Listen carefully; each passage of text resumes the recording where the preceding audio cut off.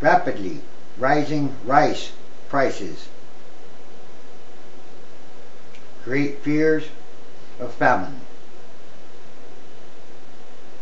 A sharp rise in the price of rice is hitting consumer pocketbooks and raising fears of public turmoil in the many parts of Asia where rice is a staple food. Global supplies tumble, sparking protests and hurting many aid agencies.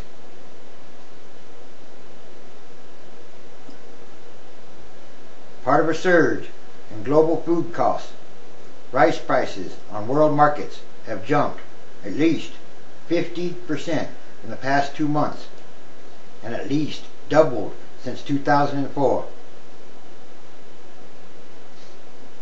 Experts blame rising fuel and fertilizer expenses, as well as crops curtailed by disease, pests, global warming, climate change, and pestilence. There are concerns prices could rise at least another 40% in coming months. The higher prices have already sparked protests in the Philippines, where a government official has asked the public to save leftover rice. In Cambodia, the Prime Minister has ordered a ban on rice exports to curb rising prices at home. And Vietnamese exporters and farmers are stockpiling rice in expectation of more price increases.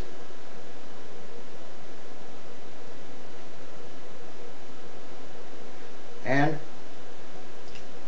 once again, the poorest are hit the hardest.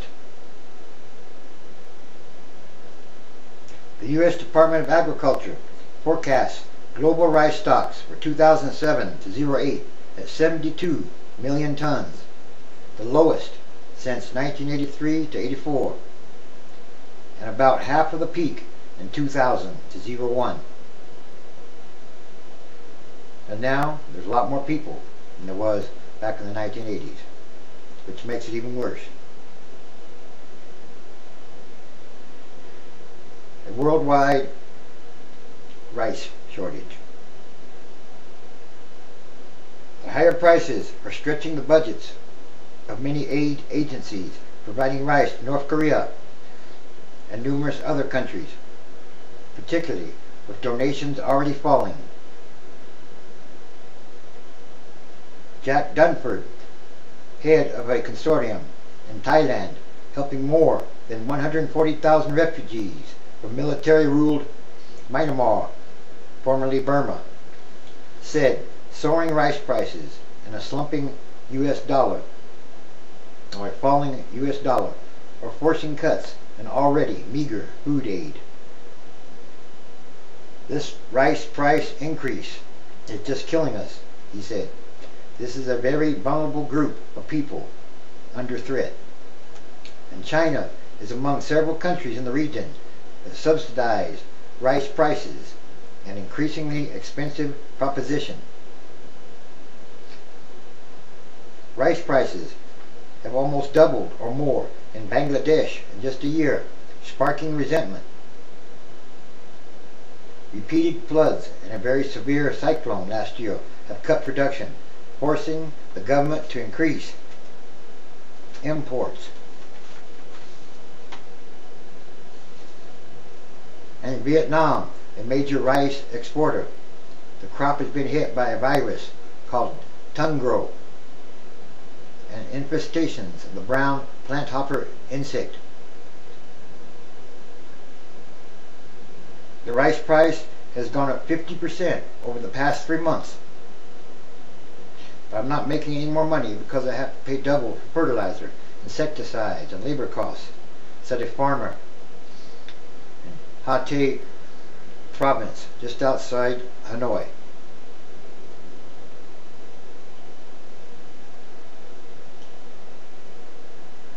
Things are so tight, but the agricultural secretary of Vietnam has asked people not to throw away leftover rice and urged fast food restaurants, which normally give customers a cup of rice with meals, to offer the half-cup option to cut waste. The Philippines is facing a perfect storm, said the president of the Liberal Party. Many problems coping with rising rice prices are compounded by higher oil prices, and the U.S. economic downturn, a recession, which could reduce the money sent home to families by Filipinos working in the United States.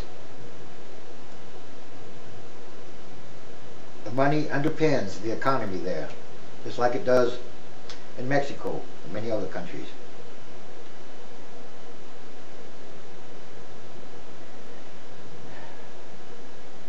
No, this is not good news. There are more signs of the end times, last days, and there are many. A shortage of rice around the world. All the food prices going up rapidly worldwide. And of course, as always, the poorest people in the world get hit the hardest first. But everything is connected. Yes, more signs.